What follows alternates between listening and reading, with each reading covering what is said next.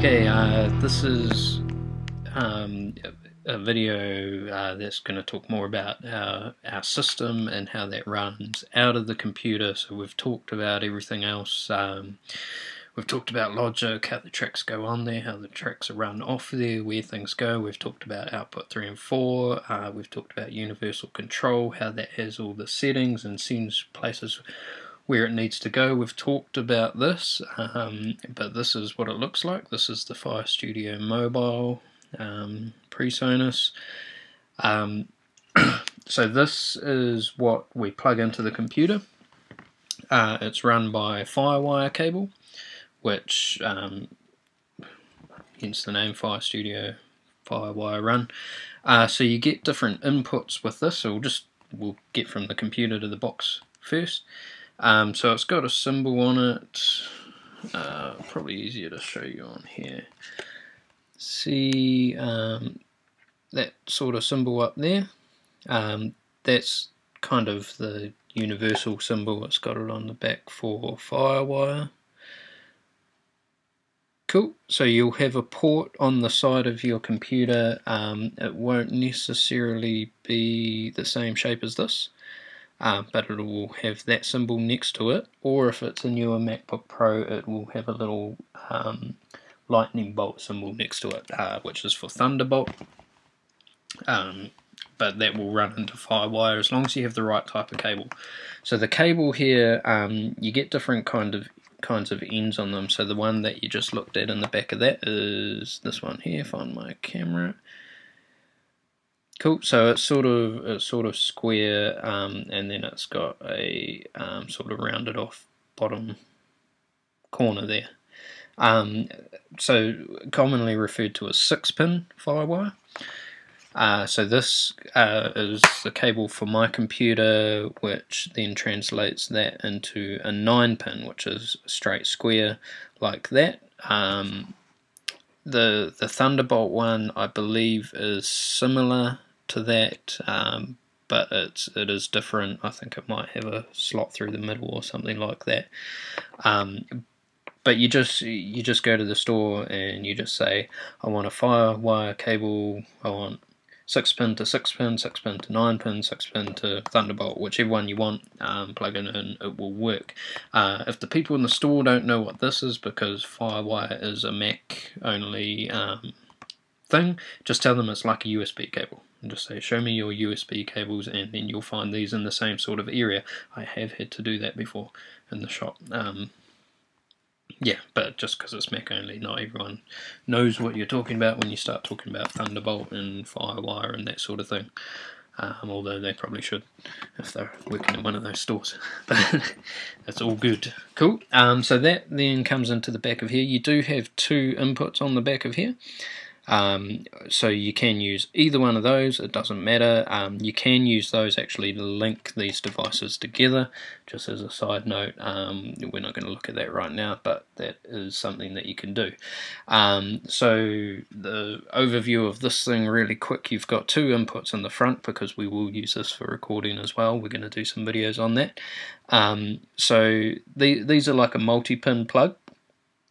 So they will take XLR, which is your standard microphone cable, or they will take 1/4-inch jack, which is your standard guitar cable. So you've got two of those on the front that will take either, and then on the back you've got more inputs, so 3, 4, 5, 6, 7, 8, so that gives you a total of 8 inputs straight into the box. You can, if you desperately need to, you can get 2 more through this unit here, which has a little splitter, which I'm not sure if I have here to show you or not.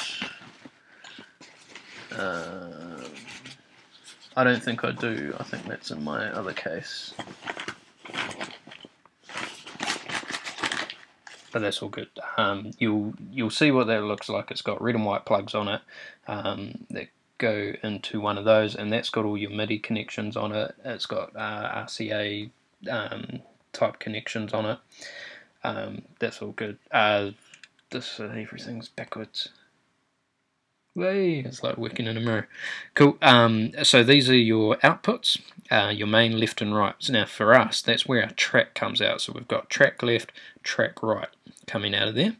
Cool. So on our universal control, that's 1 and 2. Nice and simple. That one there, that's for a power plug, which is pretty obvious. You can get power adapters to run these off powered, but through Firewire, they are powered by the computer. Okay, so you don't have to run them externally. The reason that's there, it means you can run it externally. So if you're doing heavy load recording, you can have this run by its own power supply. And that just takes one of the loads off the computer because it's not having to power this box at the same time. Cool, but generally we don't do that. We just let because we're normally using it for playback anyway, we just let the computer power it up and it is all good. So back to the front, so there's your headphone output. Okay, so that's what we refer to as output 3 and 4 because if you watch the universal control video, we've hijacked this output there as output 3 and 4. That's where we run our click and our guide if we have one. So this up here, 48 volt, that is phantom power. Okay, so techie guys will know about this, but certain equipment requires phantom power to run it. Okay, so we're only going to use it from this box when we're recording. Okay, when we're recording through here, and it's only going to be when you're using an XLR cable, and it's only going to be if you're using something like a condenser mic. Cool, because we don't need to plug DIs into this. This does all that job itself anyway. But yeah, condenser mics, you'll have to turn that on. Otherwise they won't work because they require power. Cool. Active DIs also require power either from a battery or sent from the sound desk through the same 48 volt button. So anytime you see 48 volt with a button like that, it's phantom power. Yeah, which you need to be careful with if you're working from a sound desk, but that's a whole nother video. Just where you're sending it. So you've got your knobs there, 1 and 2, that's just they're just for recording. Okay, so we won't worry about those for now, but basically that's the volume, the gain coming in through mic 1 and 2. Okay, and what it's sending to the computer, which we'll talk about more when we're doing recording videos. And then main. So for us, we got phones and main. Those are volume controls. Okay, phones obviously for click, main for track coming out of the back here. Okay, so you can adjust those volumes, and I have occasionally done this on stage when there's been a click that's just come out really loud and we haven't had contact with the sound guy to be able to tell him. I've just walked over and just knocked this back a bit. Okay, just to save everyone's ears so people's ears aren't bleeding because of a simple issue. But generally I try and leave it around the middle somewhere. Cool, just because it gives you plenty of room to move in both directions. And it's not something you don't want to be doing your adjustments from here all the time, otherwise you're going to throw it out on other songs. You want to be adjusting your clicks on Logic so that they're all the same with the hyper draw. Cool, so what we do from here is our track. That is then sent off to 2 separate DIs. I don't have a DI here to show you today because all my DIs are being used. Okay, so what you need is a DI that has a link or a through connector in it. Okay, which is important. And then you need some sort of disk to receive from that. Okay, well you need a sound system, obviously. You're going to be working with a sound system. So from the DI you're going to have your XLR out the back. That's going to go off to the sound desk like any other DI would. And that's going to, because you've got 2 DIs, so you've got 2 separate channels run to the desk. That gives you 2 channels on the desk of track, and they are panned to your left and right. So that is your stereo track. That's part of the reasons we use this box, is it allows us to run stereo track.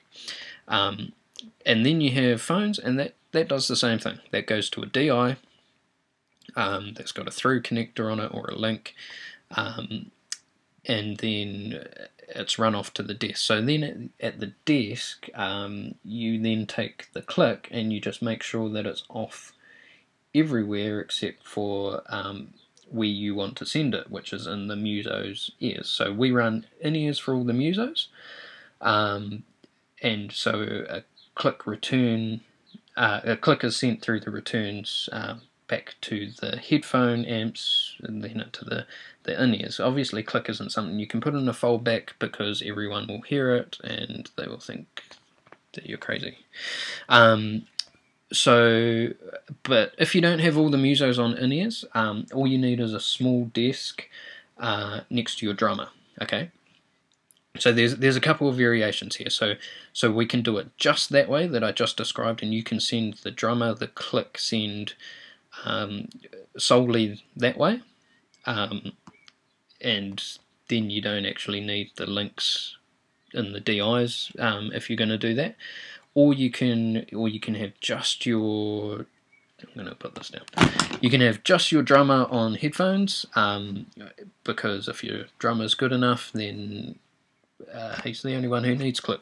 Let's be honest. As long as he can stay in time with it. We like to send it to all the musos so everyone can hear it. So everyone is, keeping with that. That's really the ideal situation. What we do is we run a desk for the drummer as well as sending the click through the main desk, and then back to the other musos. So this step is either an and as well as click going that way, or it's a instead of. So if you don't have all the other musos on in-ears, you don't need to send the click to the desk at all. It doesn't need to go there.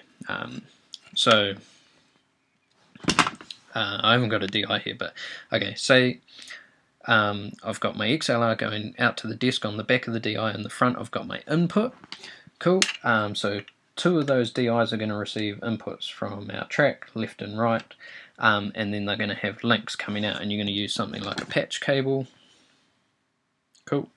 Because we have all the computer and everything at the drummer in a road case, so all the tracks are run by the drummer. That's really the ideal thing to do, so they can start when everybody's ready. They're in control of that. They can stop it if it goes out of time. Who's better to do that than the drummer, right? So out of here into the DI and then link out. Okay, same left and right track, same with click. Cool. That then goes into a desk for the drummer. I'll grab a disk for demonstration sake. Grab my cable. Cool. Okay, here it is. Here is the disk. This is not the disk that we use. This is a much smaller version that we use we've got a small portable kit that fits in a briefcase. I use it for the young guys if we go into a competition or something like that. It's just something that we can carry with us. All we do is we pre-ask for 2 desk channels, so they have the desk channel sitting there. I've got DIs and everything all ready to go. All I need is the 2 XLR cables, bang them in the back, and everything's ready to go. So this is out of the portable kit. This is pretty rubbish. It doesn't cope with the output that we have from the track system, but it does the job. So what we actually have in our main system is we have a much bigger version. It's just a small disc still. It must be like an 8-channel, something like that. It's got sliders on it. If you can get one with sliders, that makes it a lot easier for the drummer than fiddling around with knobs. Especially if they're trying to change something on the go and they're keeping stuff going with their other hand. They want to just be able to grab a slider and move it up or down. Complete side note. Anyway, so from those links from the DIs with our patch cable, obviously I've done 2 of these with track, so they're our left and right for track. Click, click, there, and there's a 4th channel here that's going to be for disc feed for the drummer, because what you're doing with the drummer is you're putting them on headphones so nobody else can hear the click that they're getting, so you're taking their fold back away. You could, you could still run them with a foldback if you had to, but ideally you don't want to do that. You want to have them on headphones so that they're getting everything through the headphones, which we have headphone amps to do that. But because they've got a disc now, you can use that. So you have headphones out of this. I'm going to show you another box shortly. Okay, so basically, if the drummer has their headphones coming out the back, going to their headphones, now they can adjust how much click they're getting, how much track they're getting, and how much of your feed from the disc that they're getting. Cool. So the other box here, this is, I just made this, and I'm not an electrical engineer at all. Really simple. You just get all the connectors. Here we have a store called JCar that sells all this kind of stuff, whatever your electronic store is. So what I have here is that's the headphone output. That's set at a right angle. That's just because of the case it fit in. All that is a adapter. So that's the small mono jack for the headphones. And then I've got XLR in. Okay, so that's going to be my feed from the desk. I have also here got a speak-on connector, which we don't use. That is just in case I come across a weird situation where we need a speak-on cable. You generally won't. Those are generally amplified feeds.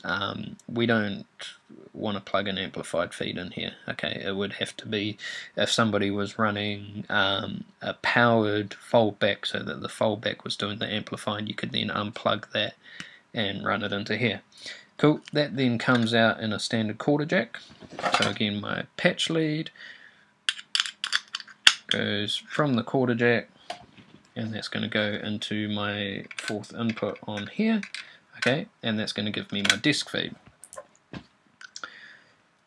or monitor feed from the desk, return, whatever. Cool. And then I've got another one there, and that's just the output from this, and then connects back in there, and that's just connected straight to this one. So inside, these are just wired into the jacks. Cool. So in this case, I've actually got 2 inputs wired into that one jack, which is fine because you only use one at a time. Cool. And it's really simple to do this stuff. Just look it up online. XLR to mono jack. Sweet. Easy. And that's basically it, right? Like, yeah, different ways of running different systems, but really that's the ideal, is send everything to the desk, send it back to musos on in-ears, or even singers on in-ears. If you've got singers on in-ears, that's what we're aiming for, but we're not there yet. But then again, they've got to decide what they want to hear, because we have things like guides and that. Click, they might not want to hear click, they might want to just listen to the drummer, but it's all personal preference in terms of that. Don't let your drummer tell you he doesn't want to listen to click, though. That's not an option. Okay, he might say he is the metronome, but if he is the metronome, he can play in time with the metronome. Hey, yeah, really important, stay on that click. If you're not on the click, you're not on the track. Cool. Yeah, so that's a simple thing, but yeah, get something a bit bigger, and take a bit more grunt through it. Yeah, and then the drummer, part of the reason for it is different drummers, want stuff. Some of them want the click really loud, some of them don't want it so blistering loud, some of them want the track really loud, some of them don't, you know, you give them a little desk and they sort it all out for themselves. It's taking a lot of work off your sound guy down the back, having to change, you know, work out what each drummer wants. Yeah, because we have drummers that then even go to the desk and they'll set up their own desk feed. They'll go, you know, yeah, I want some of this, some of that, and they'll go and do that themselves. Just, yeah, so having to double handle everything. But cool. That's just an idea of how the system runs, so you know where things are plugged in, what they do. Really handy if you're fault finding, if you know what things are and what their job is, what they're doing. Cool, I hope this has helped.